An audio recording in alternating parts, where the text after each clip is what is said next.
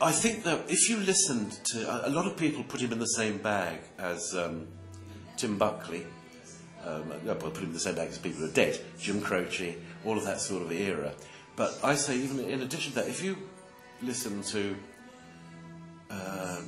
Jim Webb, I think of songwriters from that time. If you listen to it now, you know it was written in the late 60s, early 70s. If somebody who'd never heard of Nick, I would have put on 5 League Left, Brighter Later or Pink Moon, and say to them, this album came out last year, I don't think they would doubt me.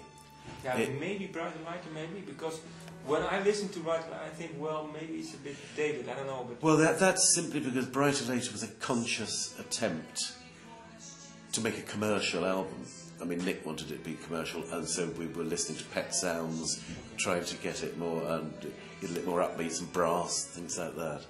But at the same time, it has still got on it Northern Sky and things like that, which, I mean, is the greatest love song ever written, you know, sort of thing. And so I think that's the thing about it, it's timeless. And also, all young men go through that period of angst and soul-searching and well, anyway, particularly the sort of student type of people who sort of want to ask questions about themselves.